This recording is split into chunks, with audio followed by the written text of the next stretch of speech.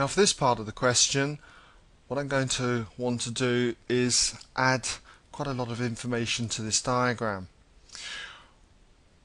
What I'd want to do is start up here.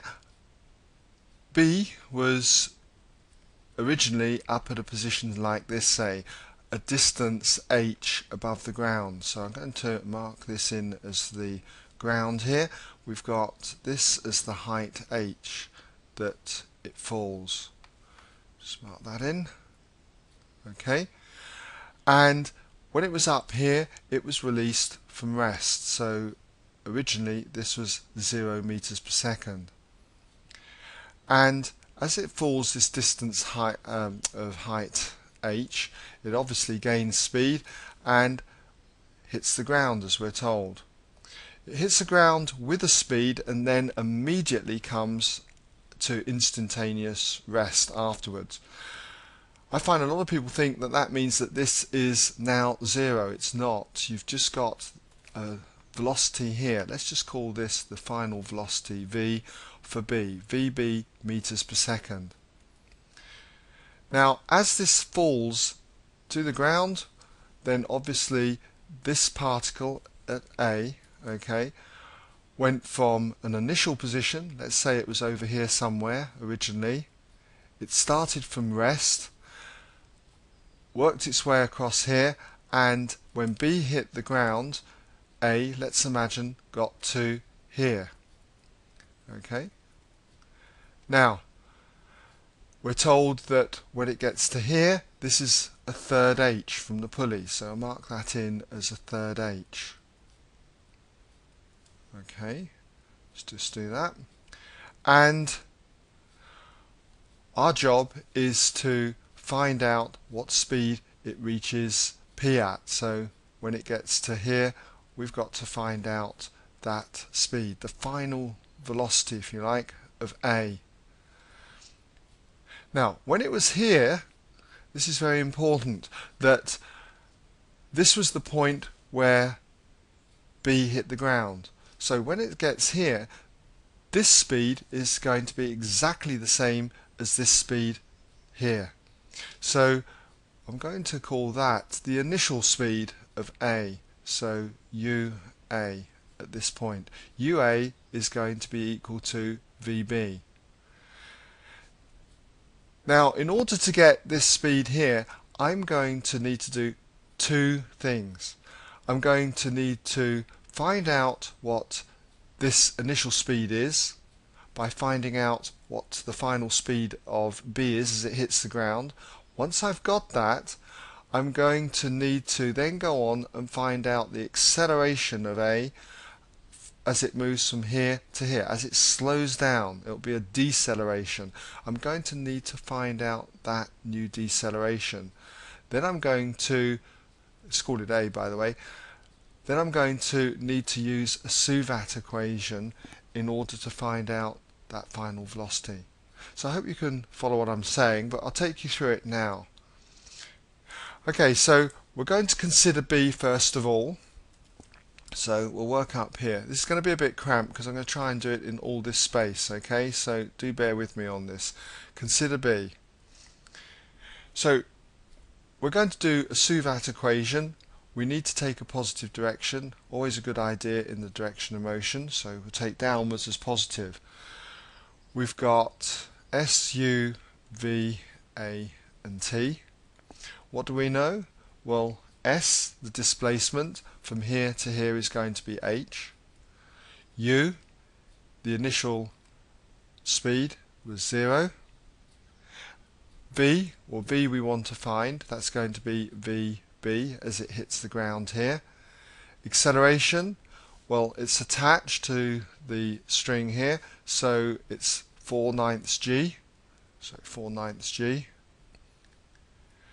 And as for the time, well, we're not interested in how long it took to go down here, so we can forget about that. So let's get rid of that.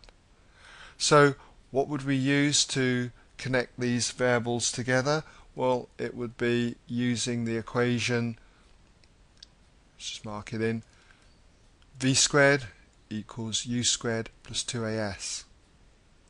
If we do that, then what we've got is that VB, the final velocity of B, all squared, is equal to, well, U being 0, we could forget that term, U squared, that's 0 squared, which is 0. Then we've got 2 times A, which is 4/9 G, 4/9 G, times S, which is H. So if I tidy this up, I've got 8/9 G H, and I'm going to take the square root now to get VB.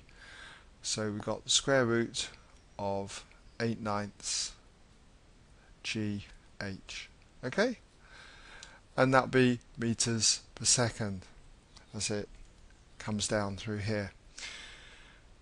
Now that we've got that final velocity, I need to get this acceleration. So how do I do that?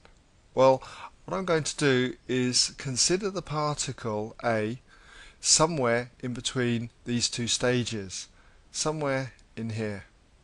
Now, because I haven't got much room, what I'm going to do is just resketch this section in here. Okay? I'm going to look at the forces acting on the particle. So if I just draw my particle in like so, what are the forces acting on it at this stage here?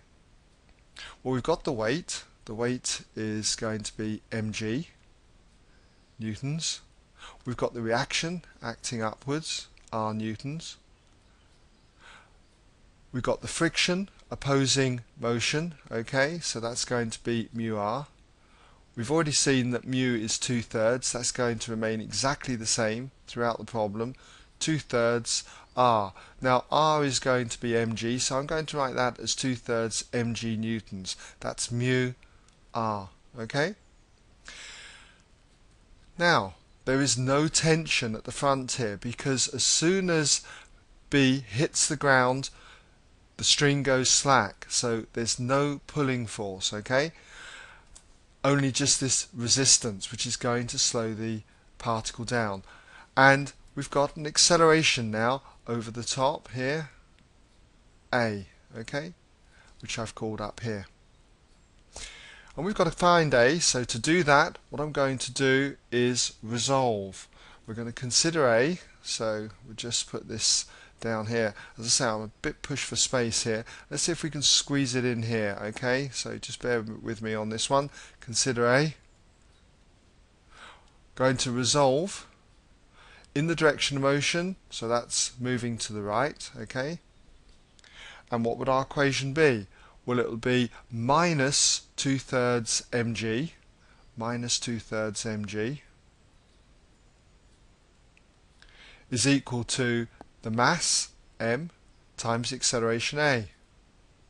And can you see the m's would cancel, and that would leave me with the acceleration of particle A as being minus 2/3 g. We'd expect a negative because it is now decelerating. Okay, so we're nearly at the stage where we can find the final velocity of A as it hits P. Because what we need to do now, okay, let's just come down through here. Well, actually, I most probably can fit it in here. So we'll just say consider A again. Looking at a Suvat equation, S, U, V, A, we'll ignore time because we don't need the time. What is S? S is a third h, or h over 3. U was this velocity here, which was the same as VB when it hit down here. I should say it's the same speed, different velocity because the directions are different. But we can pick up that speed. We found it out here. It was square root of 8/9 GH. I'm just going to write that though as VB in there. V we want to find, and the acceleration we've got, it was minus 2/3 g. Minus 2/3 g. And I'm taking, by the way, to the right as positive. Okay?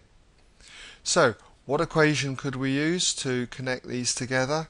Well, again, it's going to be v squared equals u squared plus 2as.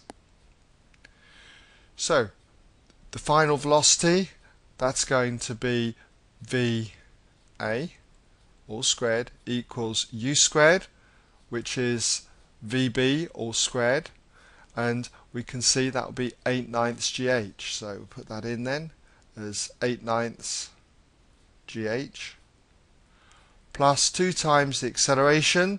The acceleration is minus 2/3 g, so got minus 2/3 g there. And h, well, h was, I should say s is 1/3 h, so we've got 1/3 h there. Okay? Now, if you work that out, what you get is 4/9 gh. Okay, so we've got 4/9 gh. That is va squared, so therefore va, the speed that a hits the pulley, is going to be the square root of this. We can square root the 4/9 and get 2/3, and then just leave root gh inside the square root sign there. Okay, so that brings us now to the end of this part of the question.